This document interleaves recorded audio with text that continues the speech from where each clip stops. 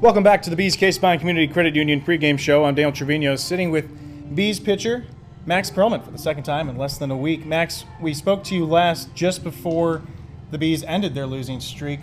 Now recap what it's been like since then. Granted, you're, I guess, what, 2-1 in those last 3 games, but the mood has to be different around the clubhouse. Yeah, it was tough to lose that game, the one in the middle with that home run in the 8th inning. Murph was throwing so well, that kind of loss, it hurts, but it's not one that really brings you down because we played so well and Murph pitched so well. You give up a home run to a big leaguer rehabbing, it happens.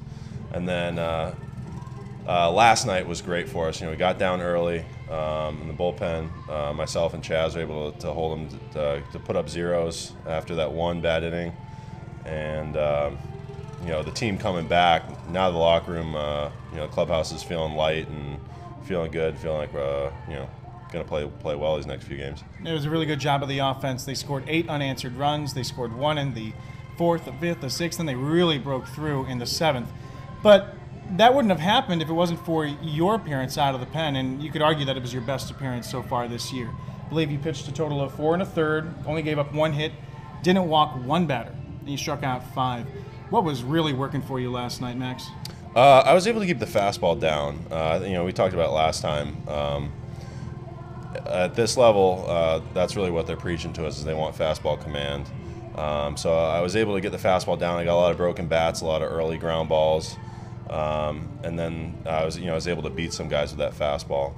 I was getting my off speed over for strikes, but yeah, really living off that fastball and keeping it down. They really weren't able to get good contact. Now you're keeping it down, but at least from my angle up in the booth, and I'm sitting overhead, you can see it sort of tailing, or is it sinking? Are you doing something to the ball to make it do that? No, my ball does have a good amount of sink and run to it, and that's just something, just based on the way my arm action is, it does that. I'm very fortunate for that. Everyone always asks me how I do it. I just throw the ball and it does that. I guess I'm very lucky in that respect. Well, it's sort of two-sided. You get all that movement, but you have to locate it well, and you did yesterday, of course. And we sometimes describe that movement as wicked in the booth. It certainly looks that way. Now, I want to go to a specific moment in the game. Your only hit that you gave up was a triple to the number 9 hitter, Tyler Grimes, with 1 out in the top of the 7th. And at this point, the Bees are only trailing by 2 runs. They're really inching back in this game. Now you have 2 outs to go, and it looks like it's going to be up to you on the mound. What's going through your head with a runner at 3rd and thinking that this Bees team is coming back, but now they might have another run to deal with? Well, you see a situation like that, and your first thought with 1 out and a guy on 3rd, and in that situation, you got to try and get to strike the next guy out. You really want to try and eliminate a fly ball there, scores him. The infield's in because we're trying to hold the run, so a well-placed grounder gets him in. So your thought process in that situation is do everything I can to strike this guy out. What did you do to strike him out? I worked at it was the second time I'd faced that guy. It was the lefty, the leadoff guy. I got some fastballs down and away to him. He didn't put a good swing on a fastball the first at bat, and so we just kept pounding him away with fastballs.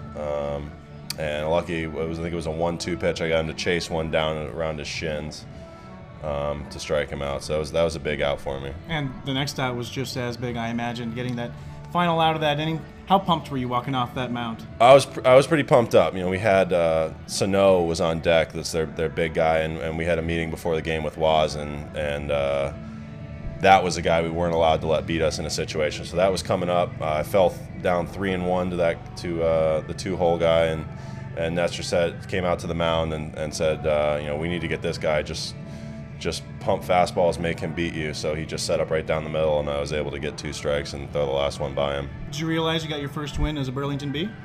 I did. It wasn't something I thought about during the game, but someone came up and during the line, the handshake line, all the bullpen guys were on me and said, yeah, I snaked that one away. Well, certainly congratulations are due to you, Max, as well as Chaz Mayo got his first save.